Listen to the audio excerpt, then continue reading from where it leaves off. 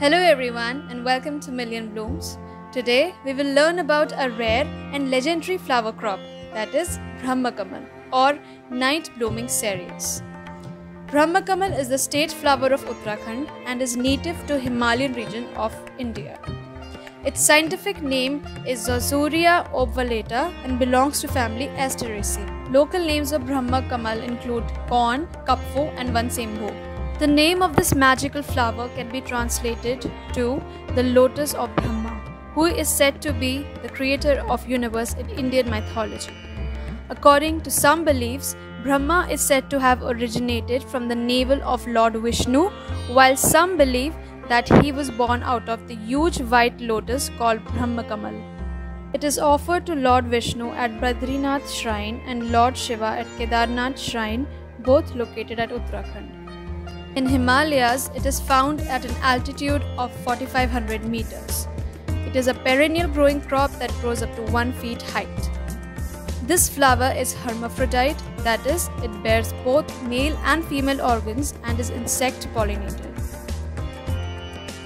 Flowers bloom in mid-August amongst the rocks and grasses of the hillside. The flowers can be seen up till mid-October, after which they perish and re-emerge in April. Brahma Kamal is considered as a medicinal plant in Tibetan medicine and is called as Sadhu Gogu. Its flowers, rhizomes and leaves are very useful in treatment of urogenital disorders, liver infections, sexually transmitted diseases, cold and cough and bone disorders.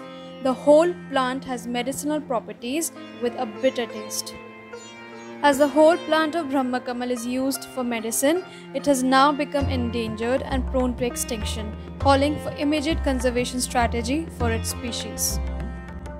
Conservation strategies call for ensuring widespread establishment of nurseries to propagate this plant by conventional methods, that is by rhizomes, herbaceous stems and leaf cuttings.